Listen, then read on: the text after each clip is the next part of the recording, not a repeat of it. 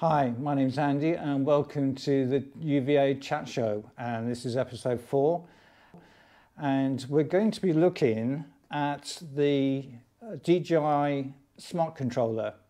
Now I know this is for the real DJI drone enthusiasts. It's quite an expensive piece of kit, but it's amazing. I've been using this now for probably the last 8 months before lockdown, and I've been really surprised by it and what it can do.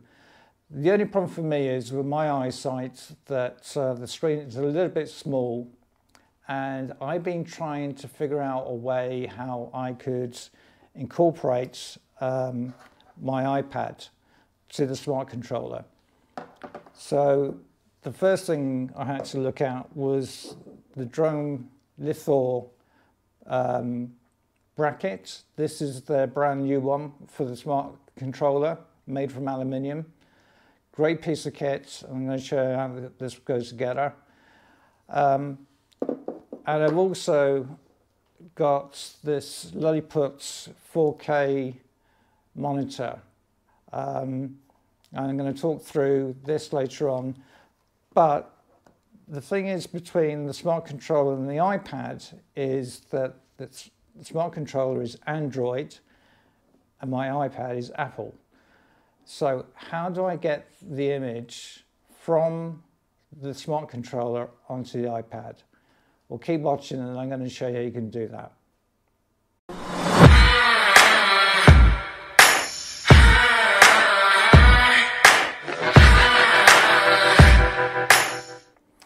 So I'm going to show you how you can connect the smart controller to an iPad, and taking into consideration that the smart controller is Android and my tablet is Apple.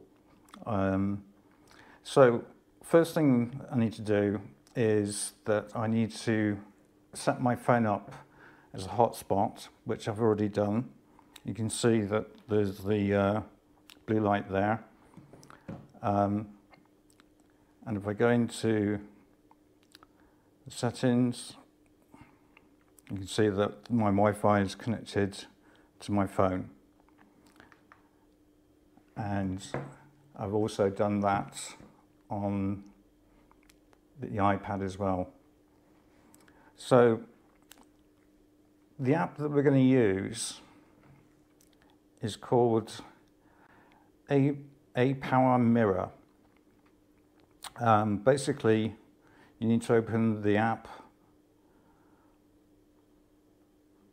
on both devices.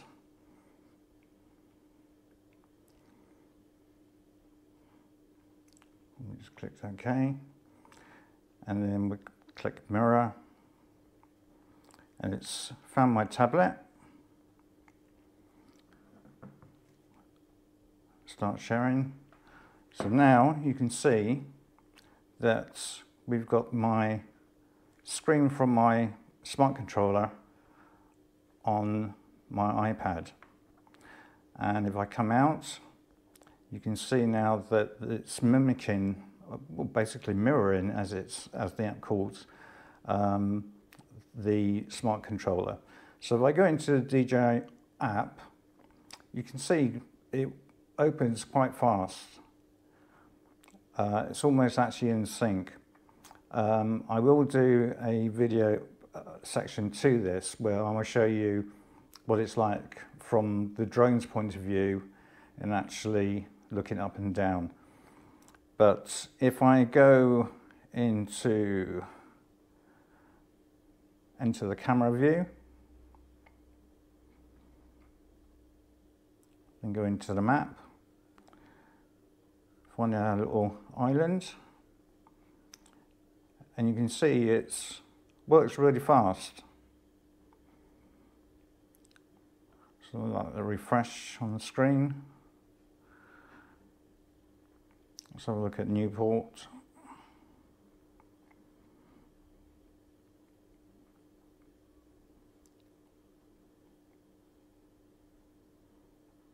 You have to remember this is working off my 4G off my phone. So we come out there, we go up into the brackets. Where do we want to go?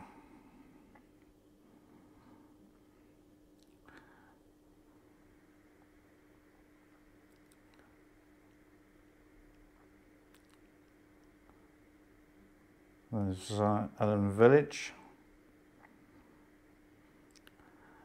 and we can go into detail, but it's showing up on the iPad really clearly.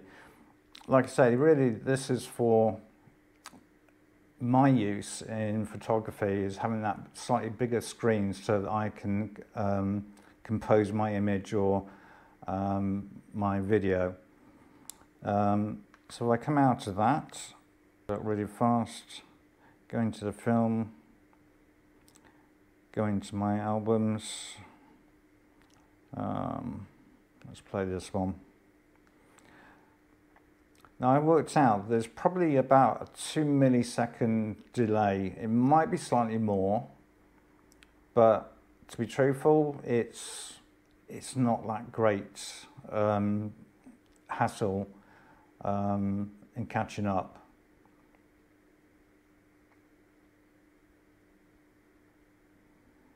And you can see the quality of the picture is just as good, well, not as good, but the iPad's fine for doing what I need it to do. Like I say, it's slightly different when you're actually using a drone. So I'll stop that, come out.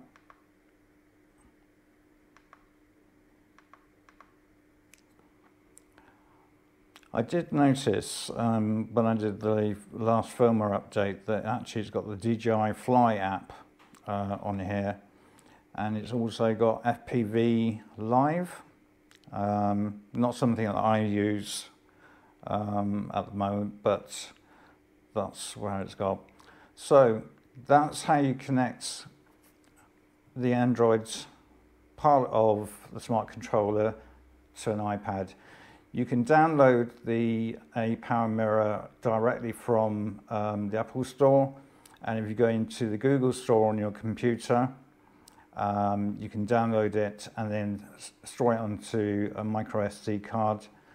That goes then in here, and then basically you go into your settings, and I think that's so that you can then load up. So that's how you connect your iPad to your smart controller. So the next thing I wanted to show you is this Lithor smart controller bracket. It's made of aluminium, very, very strong. You've got moving parts here which you can connect a monitor or, for instance, the iPad, which I will show you shortly. It's extremely clever in the way that they've actually designed this. As you're probably aware, on the bottom of the smart controller you've got some screw holes. I've used this in the past for my camera strap, which I use a proper camera strap. The Lithor does come with a lanyard. The only thing I would say about it, it does kind of cut into your neck a little bit. It's not that comfortable.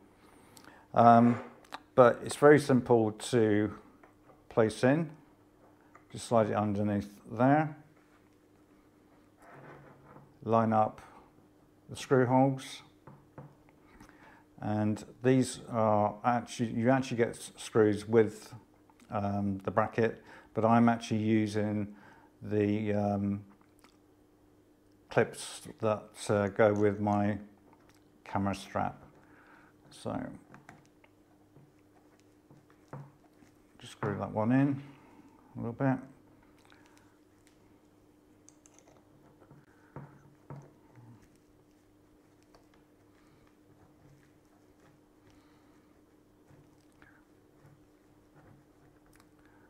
Don't have to over tighten it, but that's basically it.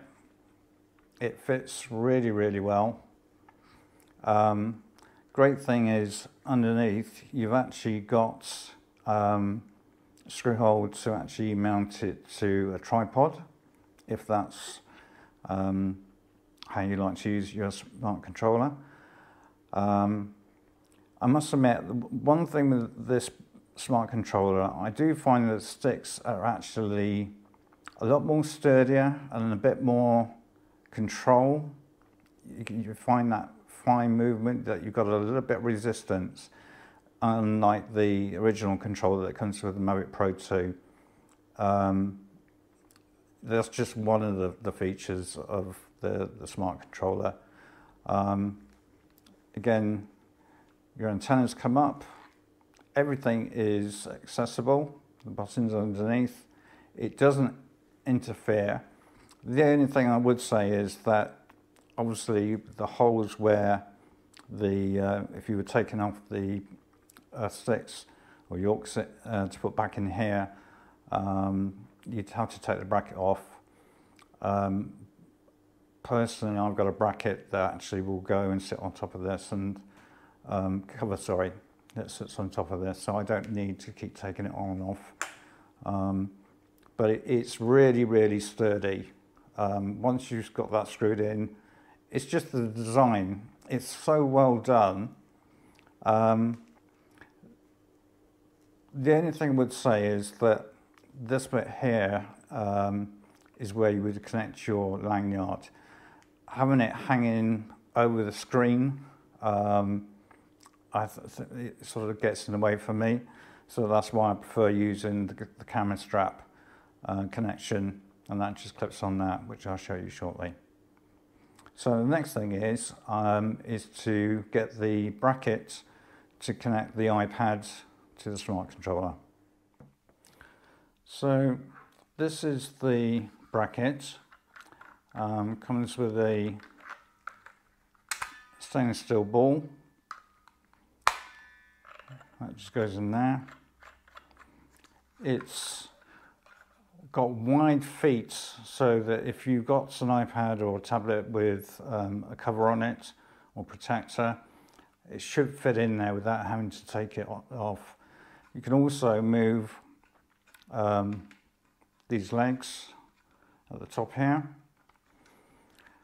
So to open it, push the lever up, then you can extend it. And then to connect it, the hole that's at the front here, basically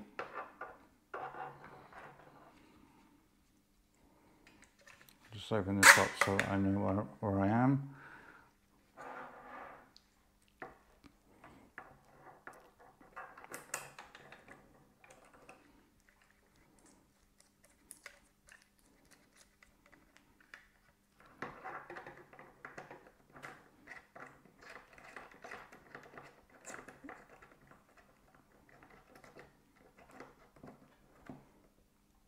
And then that's nice and tight. And then you can bring the forwards. And there you go. I'm just going to take my iPad out of this cover. The one thing I would say is that I would use a cover. Once you've got that down, just lock it in place at the back by pushing it down.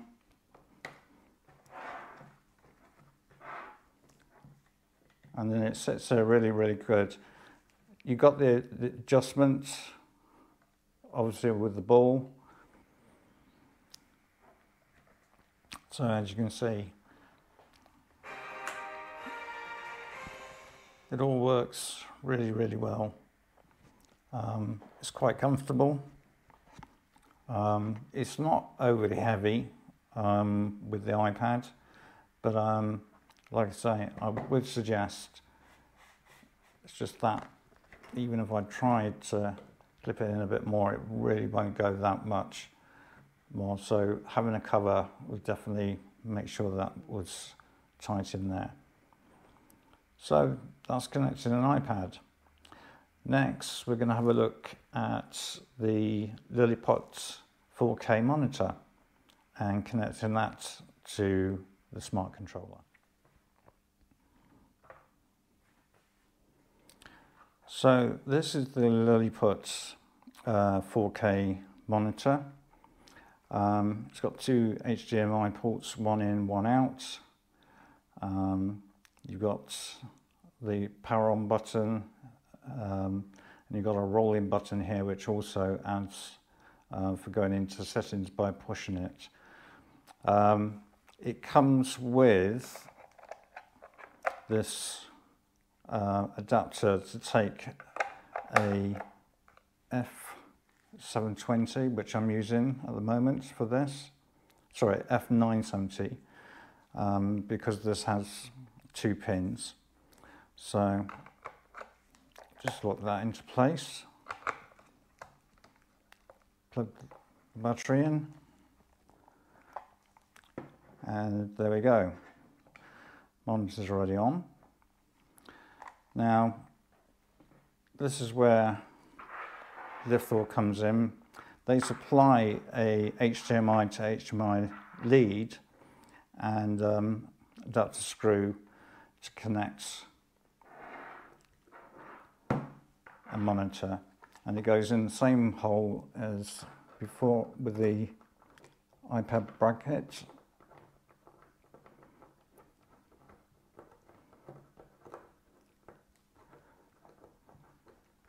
Just make sure that's nice and tight,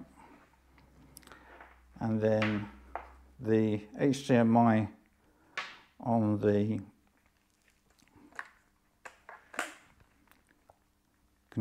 controller, plug that in, and then connect to the input there. Bring the monitor up a little bit.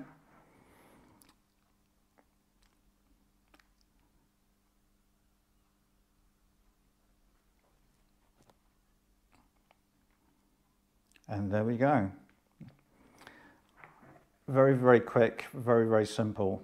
I find this actually a lot more sturdier than using an iPad. This is the reason why I got it.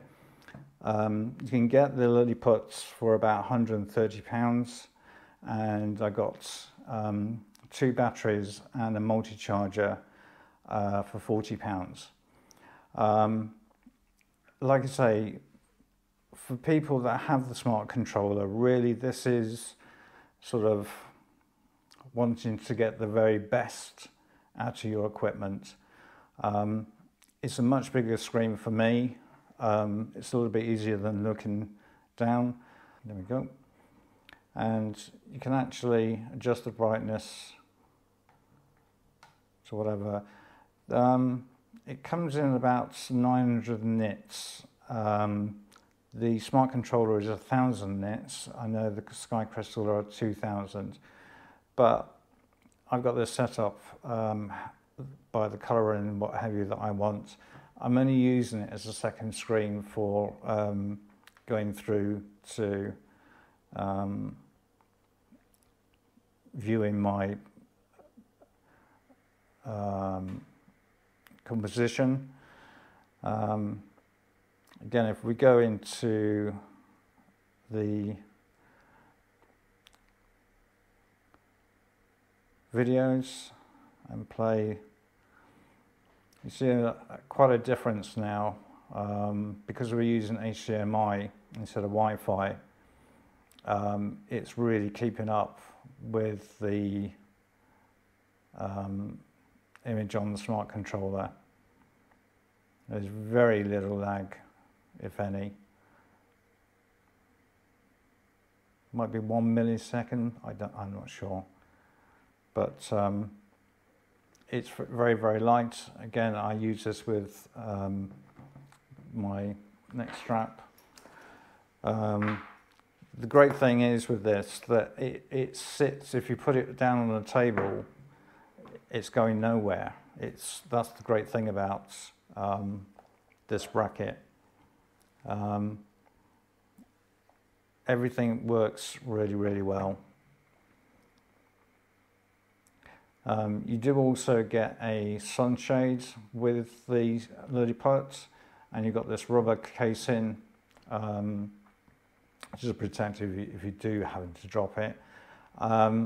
I did buy a 7-inch screen protector that I put on the screen, just that I've heard that it can get scratched quite easily, so I just wanted to protect that as best as possible. As we do with all our equipment, we try and look after it as best as possible. So I'm not going to bother showing you how to connect up to a tripod. I'm sure you can work that one out for yourself. There's 2 examples there. Like I say, you can connect up an iPad or any tablet using the Mirror app, using your Wi-Fi from your phone, or you can invest in something like this. Because I do photography with a normal camera, this actually comes with HDMI to micro HDMI lead, so it'd be something I would consider using alongside my normal Sony A99, just so that I got the bigger picture of what I'm looking at. This is just looking through the viewfinder, especially because I have problems with my spine and what have you. The one thing I will say about the little brackets, I actually had to get it from Norway, where they're made and sold, because I couldn't get it in this country at the moment.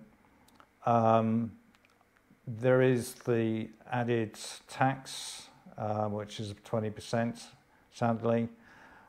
So hopefully some of our drone suppliers will be able to get these in as soon as we're off and away from this lockdown. So I've set up the drone, I put it on a chair.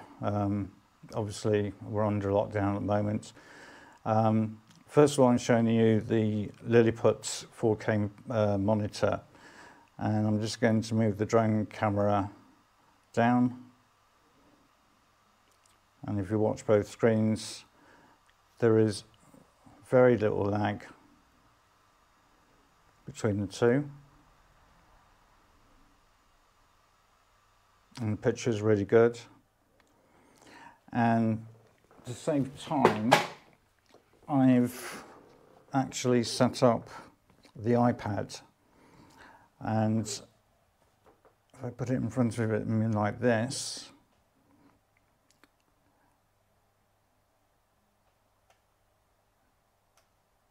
I'm a little bit fast with the controller, but there's only a little bit of lag, but you can see that the app does really, really well. There's a little bit of jittering, but like I say, 2 milliseconds, and there is another benefit to this. If you do have your A2 CFC and you decide you want to do some commercial work or whatever, you can set up the iPad, give it to your clients, and then allow them to see what you're seeing instead of showing them afterwards, and they can sort of give you directions. If they say, oh, can you look over to the left, or can you look over to the right a little bit, then you've got that time saver in a way. You know, if you're not happy for them to hold up the iPad, you can stick it on the bracket and put it on a tripod. I wouldn't get one of those mono tripods to put it on with the small legs. They are a little bit clumsy and can fall over quite easily. I would use a proper tripod if you're going to do that. But that's these two devices. and the app. Try it for yourself. If you've got the smart controller and you have a tablet, download the app, have a go, see what you think. If it works for you, then great, job done. If it doesn't, then you know, you haven't lost anything by watching this. So thank you for watching. I hope that it's been useful to some. If you've got any questions, then obviously you can always get in contact with me. We've got some more interviews to do over this year, so I hope to build on that for the drone groups and for the channel. Till then, thanks for watching. Be safe, fly safe, and look after yourselves. Thank you.